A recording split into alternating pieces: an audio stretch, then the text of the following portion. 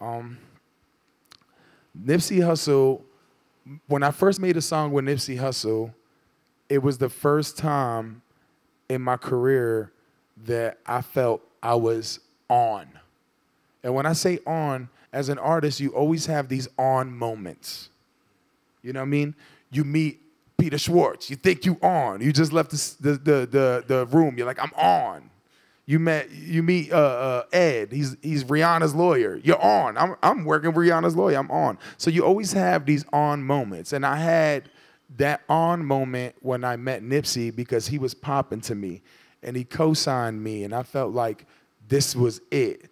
So I dropped out of school. I met French Montana.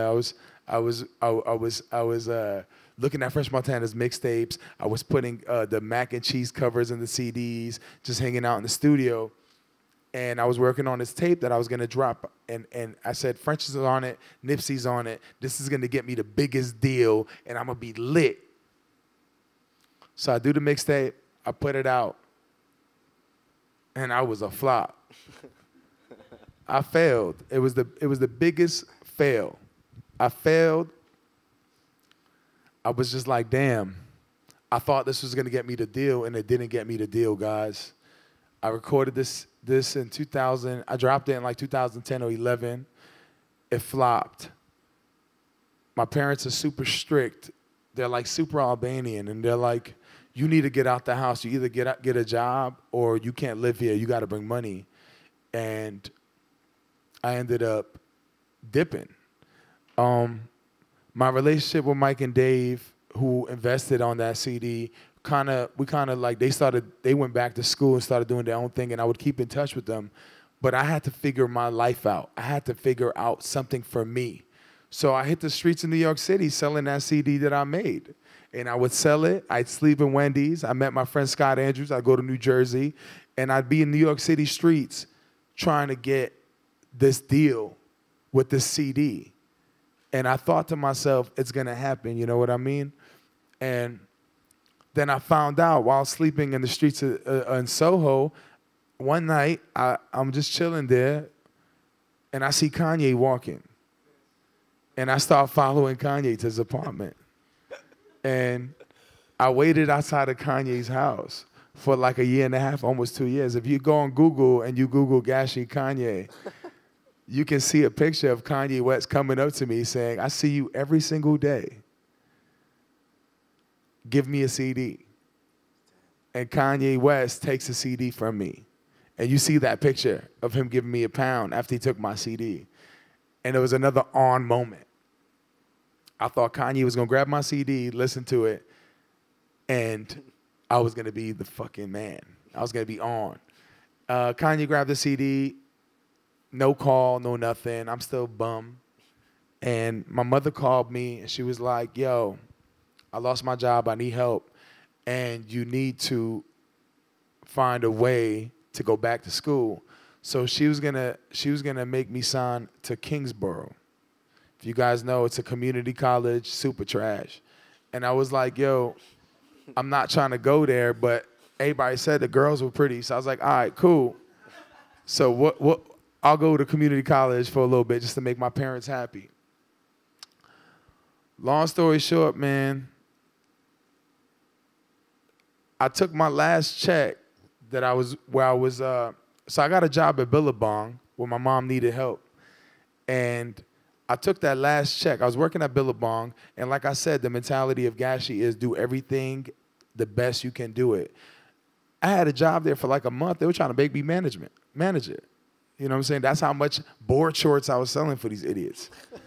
And I realized when I was making the money I was making for these people, how much money I was making for them. I was like, damn, bro, like, they got me busting my ass selling these shorts for this company, and they don't even pay me that much.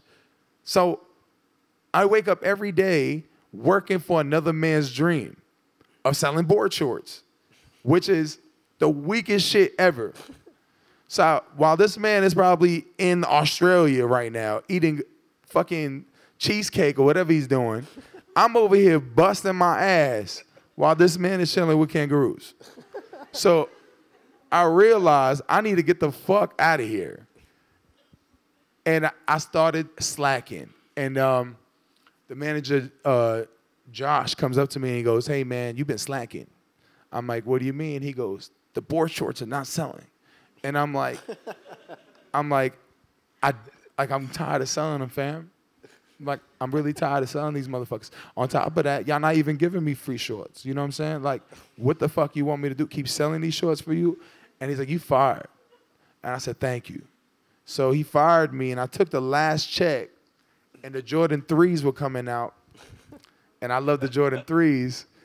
Like, that's how you know I'm from New York. I'd rather look like money than have money. The Jordan 3s were coming out, and I was going to buy the Jordan 3s, but I said, nah, fuck that. I took the last check, and I recorded this song called Who Made Me. That song, Who Made Me, we put it out. I linked up with Mike and Dave. We put it out again. Mike was like, you know what? I'm going to email every blog until they post it. Half of every company blocked me on Twitter because I would constantly tweet them to post my shit. And before you know it, man, I was driving with my mother. She had a night shift Sunday, and I was supposed to go register for school. I ain't tell nobody I was going to go to Kingsborough, and I was so ashamed of it. I ain't tell nobody. And driving with my mom that Sunday night, man, Peter Rosenberg from Hot 97 played my record, man. Played Who Made Me. And I pulled over, and I started bawling. I started crying.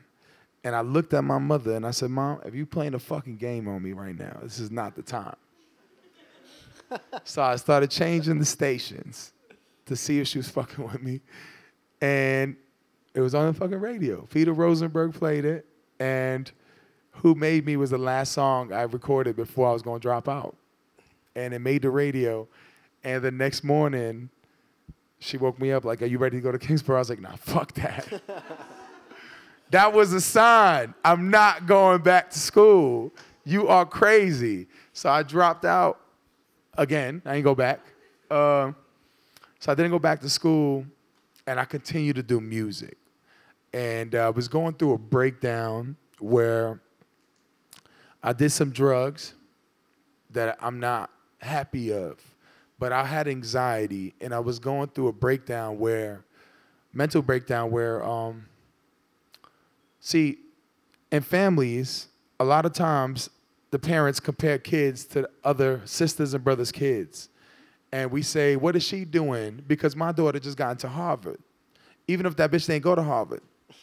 They just bragging because that's what family does. They compare the kid to the other kid. And, you know, me being such a successful student and having a full scholarship and then dropping out and playing Tony Hawk jerking off in my room was not what they expected of me. You know what I mean? I was a failure. I was eating popcorn with hot sauce in my room. I did not want to see nobody. I was trapped in, miserable. And anyone that saw me, I would lie and say, oh, hey, I'm visiting from college, because I didn't want them to know I dropped out. So I would make music. Again, I started making music. And my sister would give me money. That's why my sister is forever in my heart. I love her to death. That's my best friend. She would give me money and be like, here's $100. Go record a song. Go record a song.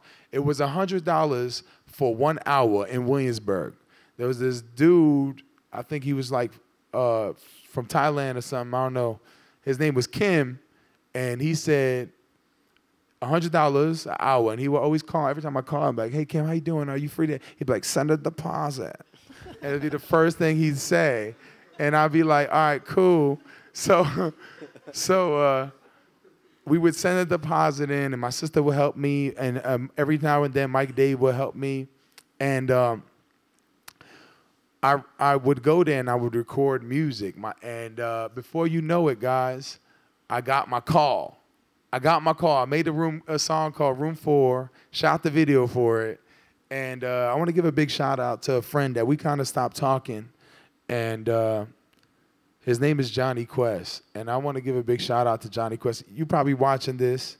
I just want to say thank you, man. You know, I had a good friend named Johnny Quest. He was Jamaican from Canarsie. and he's helped me with my videos so much. We just kind of fell apart at like a weird part of my career, and we shoot these videos together. And you know, now I'm in LA and I'm shooting videos for $200,000, $300,000. And I swear to God, Johnny, if you watching this, these people don't know as much as you do, man. I hope you continue doing what you do. I know we stopped talking, but like, I sit there every time I edit a video, I think about what we did. We shot a video called Room 4, and I got a call from this guy named Jason Flom, who ended up giving me my first record deal to Lava Records. Now, again, another I'm on moment. I got my deal. This guy signed Katy Perry. He signed Lord. This man is the motherfucking man. You know, I walked into the shit, I see plaques. I'm like, oh my God, this is amazing. So I signed my fucking deal, guys. I finally signed my record deal. I'm excited. I told my mom, please don't switch up on me. I'm about to make all this money. The boy signed for $5,000. In my product bag right now, I got 50 G's. I signed for $5,000 and I was excited as if my life changed. It was the worst decision I've ever made.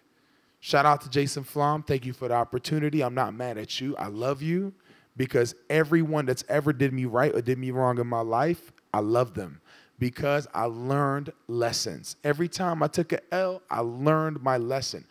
It was never bad blood. I was always so emotional. I was always so angry because I'm pointing fingers at everyone for me not being where I want to be. But the reality of it, it's my fault. I signed that deal. I said I was lit. I went to Aspen, and everybody looked at me like a unicorn because I didn't know how to snowboard. But he brought me to Aspen, and I thought I was on. I signed that deal. I thought I was going to be dating Katy Perry. And none of that stuff happened, you know? Long story short, if you're an artist in this building right now, the worst thing to do when you sign a deal is take a picture and post it on Instagram. It's the worst thing. The advice from me to you is don't ever post that you signed a deal. Because I ended up posting I signed a deal, but my mom was still waking me up in the morning saying, go get milk. So I posted I signed my deal, but I was still in the hood, man. I was still in the hood and nothing was moving for me. So I'd go to the grocery stores. They're like, yo, you just posted you got a deal. Fuck are you doing here? I'm like, I signed for like 5 G's, fam. That shit just went on like 2 jeans and a jacket. And the guy that signed me, yeah, he never called me. I haven't spoken to him yet. So I signed a deal, and the person I signed to never speak to me. I barely speak to him. I see him once like every 3 months. And he pays for dinner, and he looks like he's like stressing to pay for it. And I'm over here like, damn, I messed up. So now, guys, remember, when someone's offering you a deal, the best thing to do is have your lawyer. I did not have a great lawyer at the time. I don't want to say his name.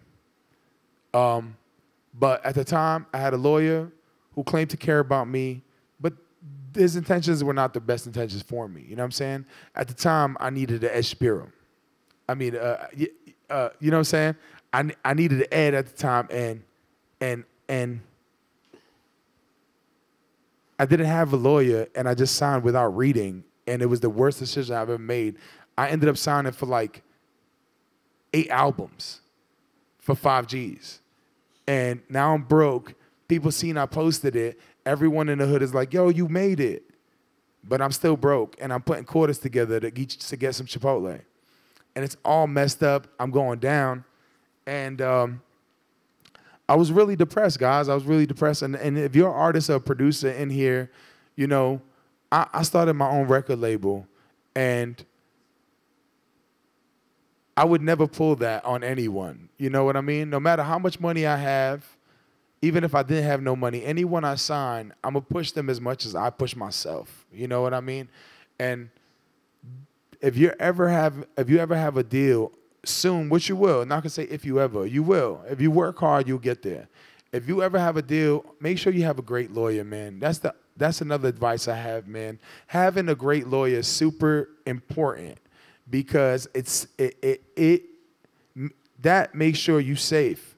And that's something I didn't care about at the time. And I ended up signing a lot of shitty deals that thank God I'm out of today.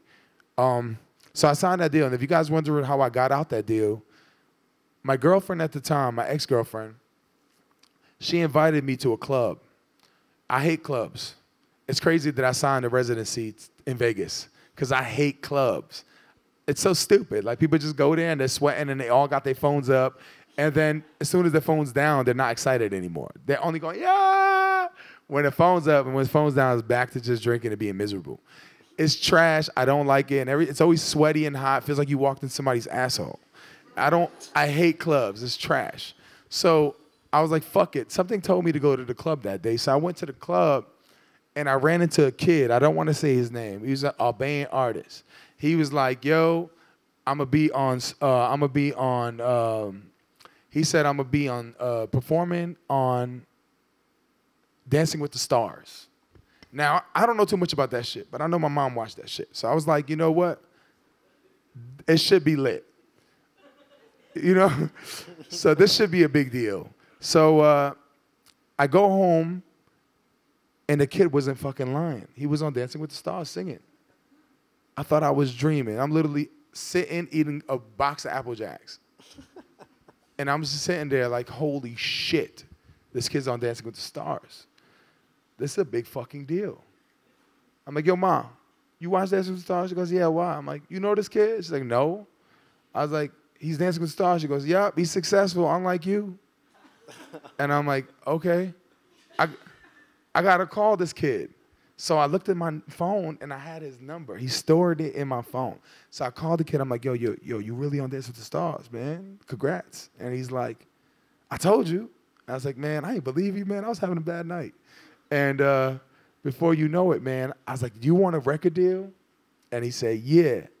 I said, I got the guy. He gonna sign you. So I hit up this guy who I was signed to and told him, sign this kid and let me out of my deal. So I got that kid the deal, and I reversed it and got out mine. See, everyone in this room, when you're angry, you make the worst decisions. See, I wanted to go into that label, tear the plaques down, say, fuck you, go crazy, fuck everybody. You guys ruined my life.